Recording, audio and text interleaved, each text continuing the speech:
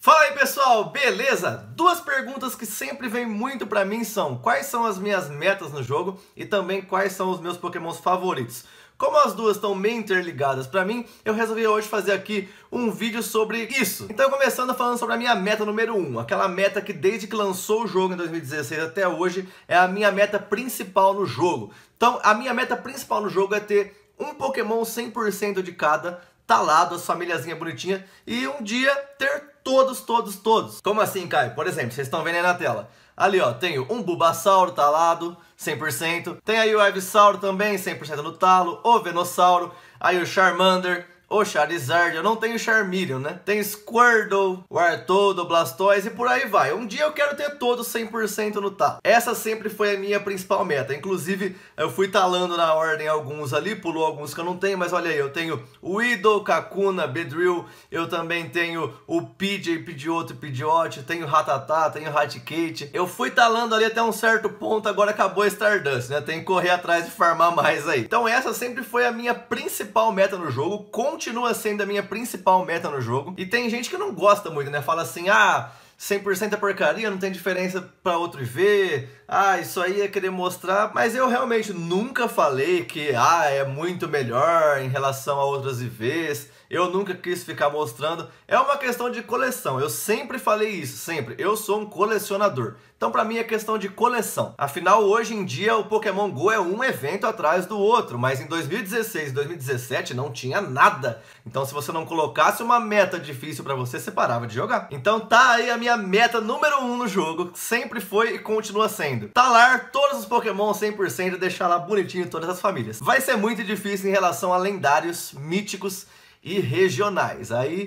Isso aí, tomara que um dia facilite um pouco, porque senão vai ser complicado. E também, obviamente, vai ser difícil outras formas, né? Por exemplo, no caso do Charizard eu tenho o normal e o Shiny, mas todos os outros Shinies eu não tenho, então Shiny também vai ser difícil e outras formas que forem lançar também vai ser muito difícil. Inclusive os Pichus e Pikachus festivos aí, né? E ainda mais Shiny. A segunda meta que eu tenho no jogo é ter Pokémons fortes para raids em relação a times. Por exemplo, assim, se a gente for fazer uma raid de Absol, de Tiranitar, de Houndoom, por exemplo, que são Pokémons de Dark, a gente precisa ter ali, não que precisa ter, mas seria bom ter, né, pra questão de poder fazer um duo, fazer um solo em certas raids, até mesmo lendário, né, fazer um duo, talvez um trio, algum que seja um pouco mais difícil. Seria legal ter bastante Machamp, então, por exemplo, essa é uma meta que eu aderi por causa do canal, eu não tinha essa meta. Como eu tinha essa meta só de ter a família 100, por exemplo, eu peguei já na vida uns 10 Machop 100%. Só que eu deixei o Machop, o Machoke e o Machamp e jogava os outros fora, pra não encher muito a bag. Hoje em dia eu mudei esse pensamento. Por causa do canal, eu quero ter um time talado. Então, por exemplo, eu quero ter hoje 6, 9, talvez, 12 Machamps, né? 100% talado, eu quero isso. E justamente porque são Pokémons que aparecem com frequência, eu não vou talar 98, essas coisas, eu vou talar os 100%. Então é uma meta que eu aderi por causa do canal, mas infelizmente já perdi muito por ter jogado eles fora. Então nessa meta se enquadram Machamps, Tiranitar. Tiranitar eu nunca tive mais mesmo, esse eu tenho que conseguir. Gengar é outro, né, que eu também quero ter times ali, né. Roserade por ser o melhor de planta e por aí vai. Então assim, essa é a minha segunda meta no jogo hoje, por causa do canal. Ter ali vários talados do mesmo, né, que sejam o melhor daquele tipo, pra gente poder solar algumas raids, fazer duo de algumas outras e por aí vai. E a terceira meta que eu tenho no jogo, que na verdade já é um complemento da primeira, né? Eu tenho Pokémons preferidos, pessoal. Gosto de alguns Pokémons ali mais do que todos os outros. Não são poucos, são vários Pokémons que eu considero meus preferidos. E eu vou comentar sobre esses aqui agora com vocês. E a minha meta pra ele é esse sim. Eu sei que vai ser muito difícil, como eu disse na primeira meta, vai ser muito difícil ter todos Shine 100%, todas as formas 100%. Isso vai ser complicado. Mas esses Pokémons aqui que eu considero meus favoritos, eles eu quero ter todas as formas deles 100% no talo o quanto antes possível. Por exemplo, meu Pokémon favorito é o Mewtwo e o Charizard. Eu considero os dois meu primeiro lugar ali, porque eu gosto dos dois igual, né? Eu gosto pra caramba dos dois, eu amo mesmo Charizard e Mewtwo. Então, no caso aqui, vocês estão vendo aí, até agora lançou o Charizard normal e o Shine, eu tenho os dois 100% no talo. E o Mewtwo até agora lançou o normal E o Mewtwo Armor eu também tenho os dois 100% no tal, tá? Eles ainda vão ter Mega Evolução, o Mewtwo ainda vai ter Shine, eles vão ter Shadow aí nos próximos dias, né? Vai ter outras formas deles.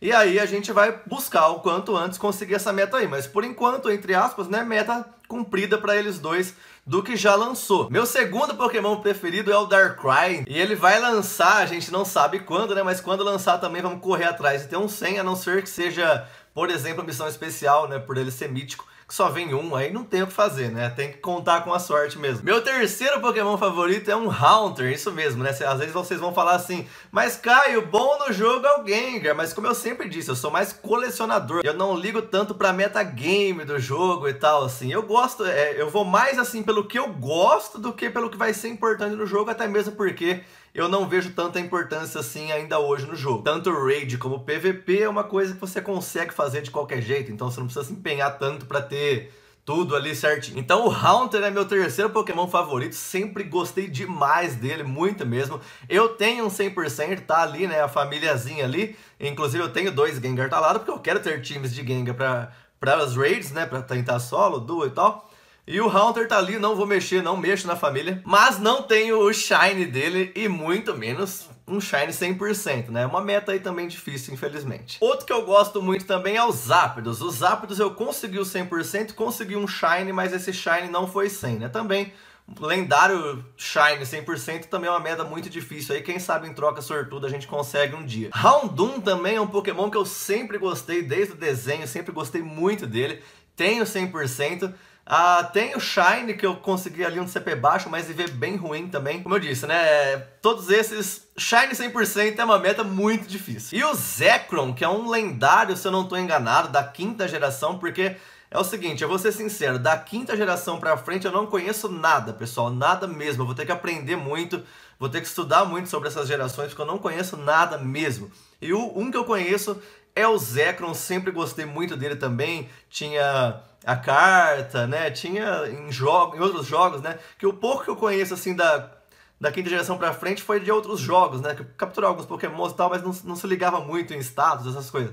Então o Zekrom também eu sempre gostei muito.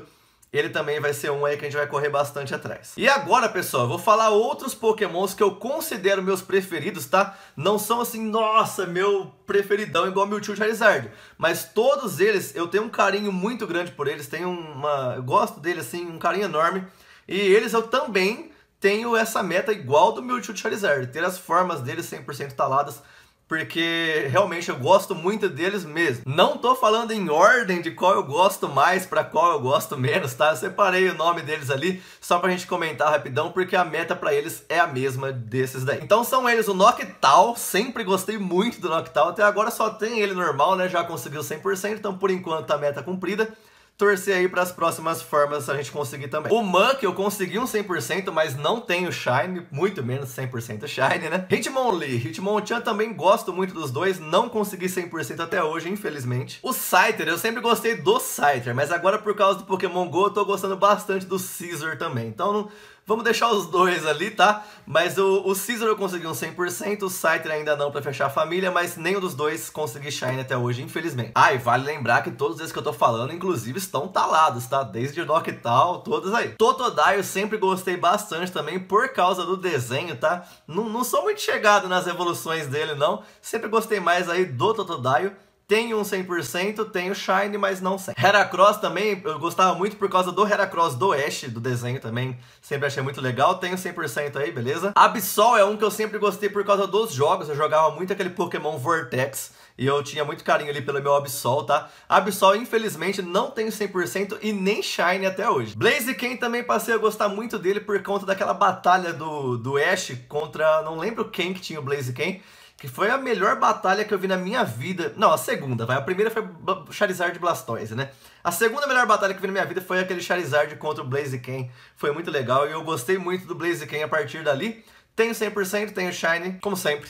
falta o Shine 100. Outro que eu também gosto muito é o Mismajos, também tem 100%, falta o Shine bom aí, né? O Gliscor eu também sempre gostei por causa do desenho, também tem o 100%, não tem Shine dele ainda. E o Lucario foi que eu me simpatizei, nunca cheguei a assistir ele ou ter ele em outros jogos, tá? Eu gostei da aparência ali, ficou ali como um que eu gostei bastante também, não tem 100%. E o último, o Mr. Mime, só que o Mr. Mime eu tô ferrado, por quê? Não tem aqui no Brasil, tá? Quando teve aquele evento que a gente chocava ele em ovos, eu choquei poucos e não vieram de ver bom, então eu não tenho 100%.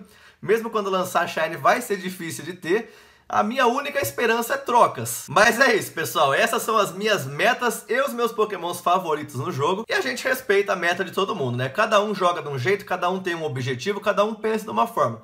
Todos estão certos porque o importante é você gostar do que você está fazendo. Mas deixa aí nos comentários qual é a sua meta. E só para fechar o vídeo aqui, vocês já devem saber, já devem ter visto, né? Mas só para completar aqui, caso alguém ainda não saiba, agora tá muito mais fácil de ver o IV do Pokémon, tá? Você que atualizou o jogo já. Essas barrinhas aí é a nova forma de avaliação dentro do jogo, então não precisa mais de calculadora externa. Para você saber se o Pokémon é 100%, basta as 3 barrinhas estar no talo ali, fica vermelho, é um Pokémon 100%. Se alguma delas tiver com um pouquinho menos, é um 9,8. Se 2 delas tiver com um pouquinho menos, é um 9,6. Ou uma só, né, um pouco a menos ali. De qualquer forma, você usa as calculadoras para saber a porcentagem exata. Mas só por isso já dá para ter uma baita ideia. Foi uma ferramenta muito boa aí que a Niantic fez, tá? De parabéns. Então, todo aquele negócio de frases agora esquece, não tem mais. Agora é uma nova avaliação de IV. Mas uma coisa muito boa também é que agora você coloca para avaliar ali e vai passando pro lado, ele já vai dando ali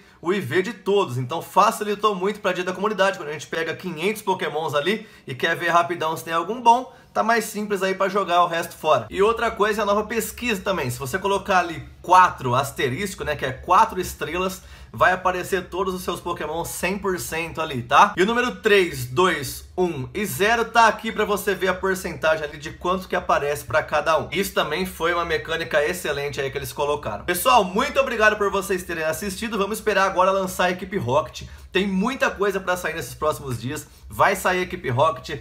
Tá para chegar mais ou menos perto do Jirachi. A gente tá no aguardo aí para fazer o vídeo e correr, pegar sempre aí, tentar pegar os melhores. Pokémon Shadow tá muito perto de sair, vamos aguardar, beleza? Valeu mesmo, um forte abraço e até mais!